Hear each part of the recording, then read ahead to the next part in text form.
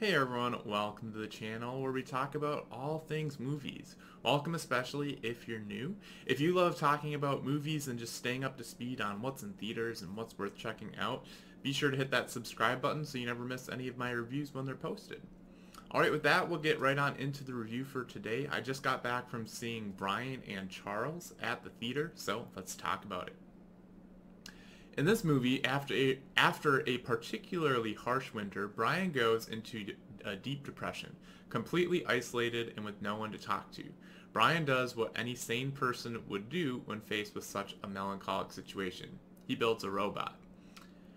Detect the sarcasm there, obviously. So, my anticipation going into this film it was neither high nor low. It was pretty much non-existent. I think I saw one trailer for this movie, and it looked intriguing and a little weird at the same time. So, but went in, yeah, pretty much no expectations. So let's talk about what I thought of the movie now that I've seen it.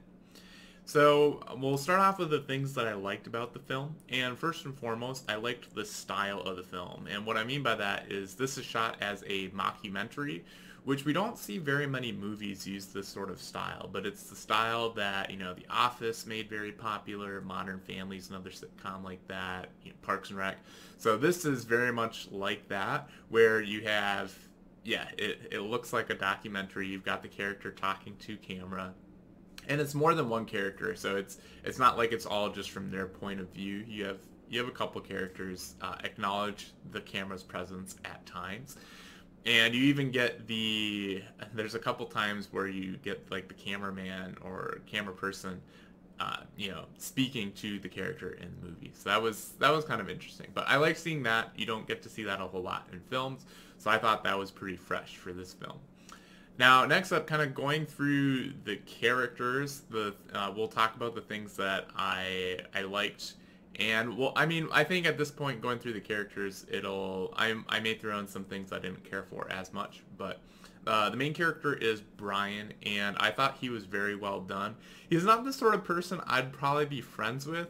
He's definitely a very, very interesting personality, but very amusing to watch on screen. I think the first like 10-15 minutes of the film were the most fun. Just you see all of his like crazy inventions and just the weirdest things that he thinks up of to build.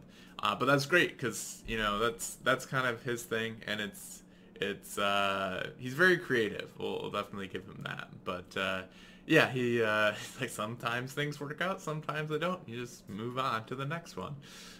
So he's very amusing and brought a lot of laughs to the film. And then so Charles is the robot that he builds, and Charles as well was very amusing. He was, yeah, they kind of treat him as a kid in the movie. Like, he's very fast at learning, but he also learns, and he acts out at times like a child would, and that sort of thing. So I thought that was an interesting relationship because they set it up as a friendship between him and Brian, but also there's like a father-son sort of relationship there too. So it kind of has a couple layers at that. There's another character. Her name is Hazel, and she's presented as a friend of Brian's, and potentially more than that. Won't really get into spoilers or anything, but they at least know each other. They early on in the film say hello. He doesn't talk to too many people, so but she's played by, I don't know the actress's name, but she plays is she the like mortician maybe from the show Sherlock? But in that show, she has like a crush on Sherlock. So that's like the only other role that I know of, and it was kind of interesting to see her play a sort of similar character. We'll just say so. She I thought was a good addition to the film, and the last kind of main character, his name is Eddie, and he's sort of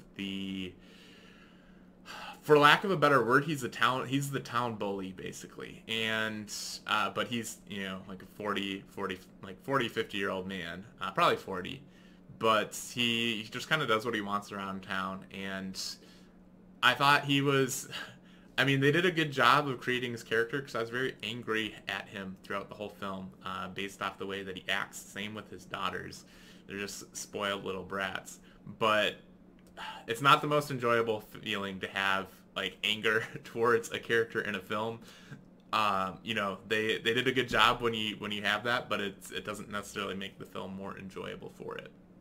But the yeah, so he's set up though as a character, and I think they it's a good, it brings a bit of an interesting side to the story because it makes Brian want to not like publicize Charles's existence because he doesn't want to like lose him, or he just doesn't know how people are going to react, I think. So but yeah, this is a non-spoiler review, so we'll kind of keep it at that. I thought the characters were good all around, and I don't really have too many negatives. I think the second act was a little slow.